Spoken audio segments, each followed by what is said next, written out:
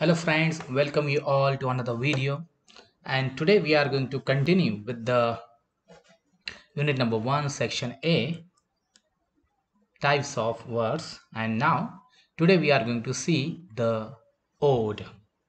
So you can see on your screen also the definition of ode.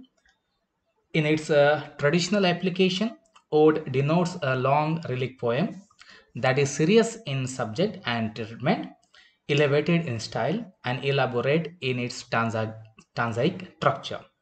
Norman MacLean said that the term now calls to mind the relic which is massive, public in its proclamations, and Pindaric in its classical prototype.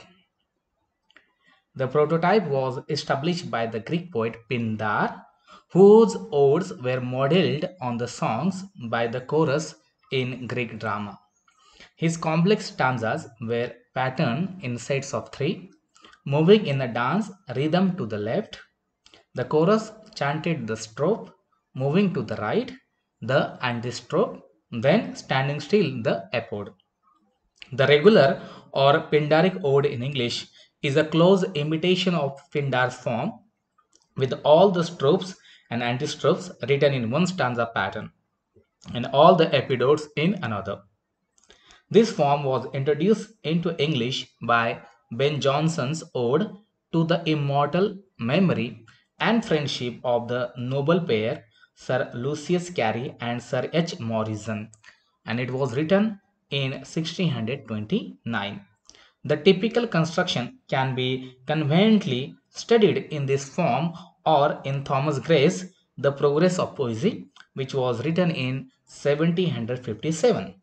The irregular ode was introduced in 1656 by Abraham Cowley, who imitated the Pindaric style and matter but disregarded the recurrent stanzaic pattern in each strophic triad. Instead, he allowed each stanza to establish its own pattern of varying line lengths, number of lines, and rhyme scheme.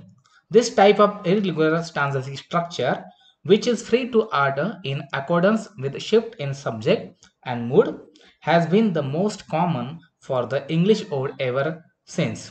Wordsworth's ode, Intimations of Immortality, which was written in 1807, is representative. Pindar's ode were encomiastic, that is, they were written to praise and glorify someone. In this instance of Pindar, the ode celebrated a victorious athlete in the Olympic Games. The earlier English odes and many later ones were also written to eulogize something such as a person, John Dryden's Anne Killinghue, or the arts of music or poetry, as John Dryden's Alexander's Feast, or a time of day by Collins' Ode to Evening, or abstract concept like Thomas Gray's Hymn to Adversity and Wordsworth's Ode to Duty. Romantic poets preferred the personal ode of description and passionate meditation, which is stimulated by and sometimes at its close revert to an aspect of the outer scene and turns on the attempt to solve either a personal emotional problem or a generally human one. Wordsworth's Intimations Ode, Coleridge's Dejection and Ode, Shelley's Ode to the West Wind. Recent examples of this latter type are Alan Tate's Ode to the Confederate Dead and Wallace Stevens' The Idea of Order at a Key West are important. There is another type of ode, that is the Horatian ode, was originally modeled on the matter, tone, and form of the odes of the Roman Horace. In contrast to the passion, visionary boldness, and formal language of Pindar's odes, many Horatian odes are calm, meditative, and colloquial. They are also used homostrophic, that is written in single repeated stanza form, and shorter than Pindaric ode. Examples are John Marvell's George Marvell's An Oration's Ode upon Cromwell's written for Ireland, and John Keats' Ode to Atom, which was published in 1820. So again, hey guys, I am going to repeat all these things which I have discussed just.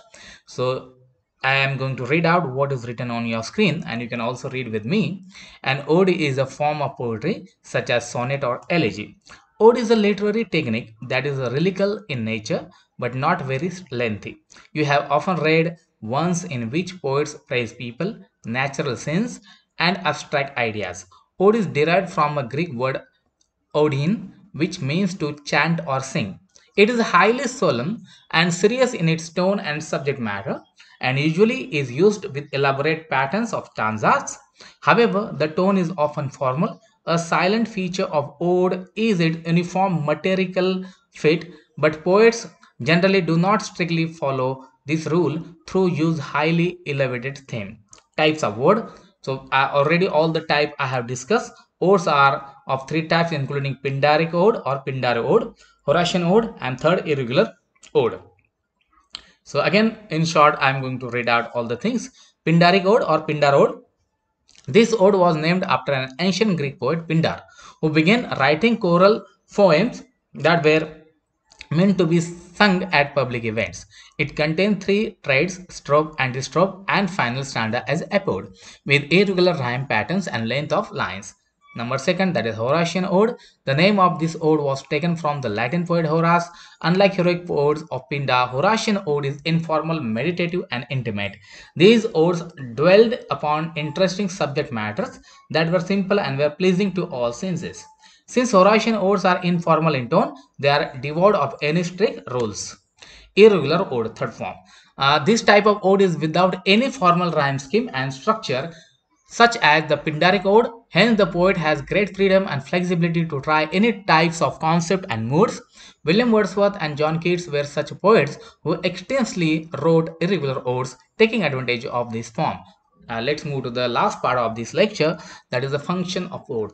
So, ode is a form of lyrical poetry in which poets use a certain metrical pattern and rhyme scheme to express their noble and lofty sentiments in serious and sometimes satirical tone. Since the themes of odes are inspiring and lofty, they have universal appeal. Also, by using sublime and expressional style, poets endeavor to compose grand and elevated types of odes. Sometimes odes may be humorous, but they are always thoughtful, intended to explore important themes and observations related to human relations, emotions, and senses. So, hey guys, if you didn't get anything, please ask me in a comment section. I am there to solve your queries and your problems. So, thank you for watching and see you in the next video.